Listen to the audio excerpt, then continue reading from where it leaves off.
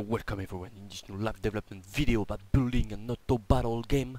In this video we're going to make it so our kill feed is team colored, because right now when we end match it's not clear which team, what team finished the combat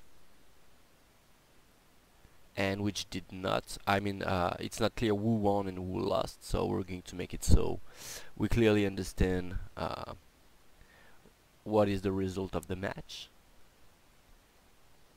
So as you can see here, we don't have any team color. We're going to make it so the background color is of the color of the team which made the kill, and for that it's quite easy. We just need to open up our end match entry, and in there we want to promote this color and opacity in the function update match icon. In here we're setting the color of the image background. We want to promote that to a variable. We're gonna call that team color, and we're gonna make this expose on spawn. And back in our end match displayer, in the display end match result function, we have a create widget where we create the end match entry. We want to refresh that node. It's asking for a team color, and we're going to plug that here. By default this is going to be like black. Why not?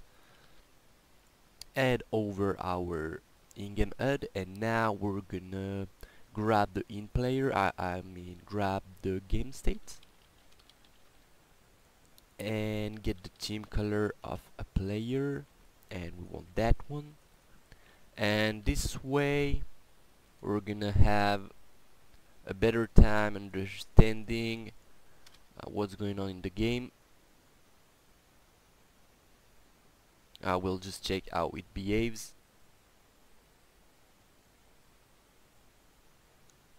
Red lost and blue won, but that was the other way around.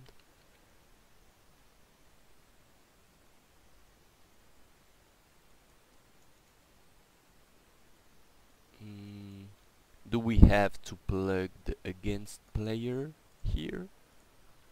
That will be quite strange. Not that one, that one. So I think red is gonna lose here. Red is gonna lose and blue has won. So apparently we have to plug against player in the parameter, which is quite strange. So in here it's gonna read red won. Yep, red won and blue lost. So, and what happens if we draw? We'll see what happens. So I think we have our system in place which detects the draw indeed. And maybe we'll have to improve the readability of the difficulty of the maybe the icons we're using are not quite remarkable, which makes it so it's maybe a bit hard to determine if it's a loss, a draw or a win.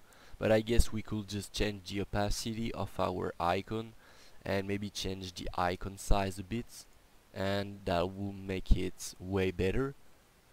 But we won't be doing this in that video, because I think we can safely assume that you can update that icon by yourself.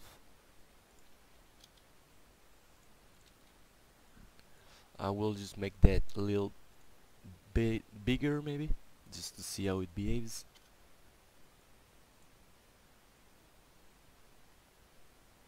Okay, that's way too big, so that's why we don't care much about this. We can tweak these values whenever we want.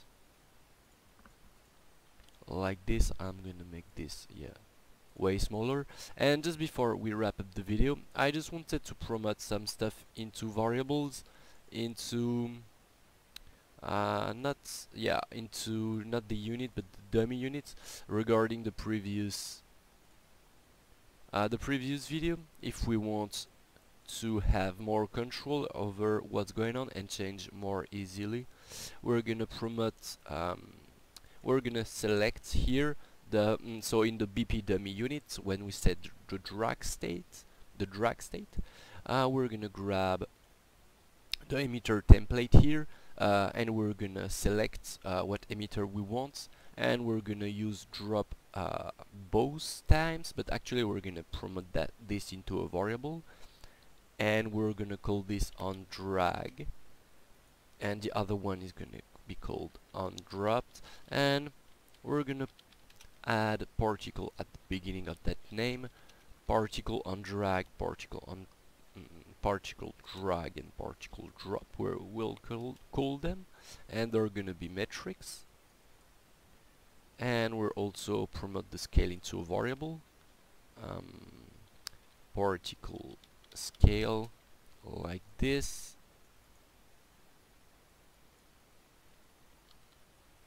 And what else can we actually modify here? Can we put into variables, into metrics? So now we have these metrics here, and we can change them whenever we want. So I guess that's gonna be it. And before we that's gonna wrap up the video. So hope you guys enjoyed it, and hope to see you in the next one. Bye bye.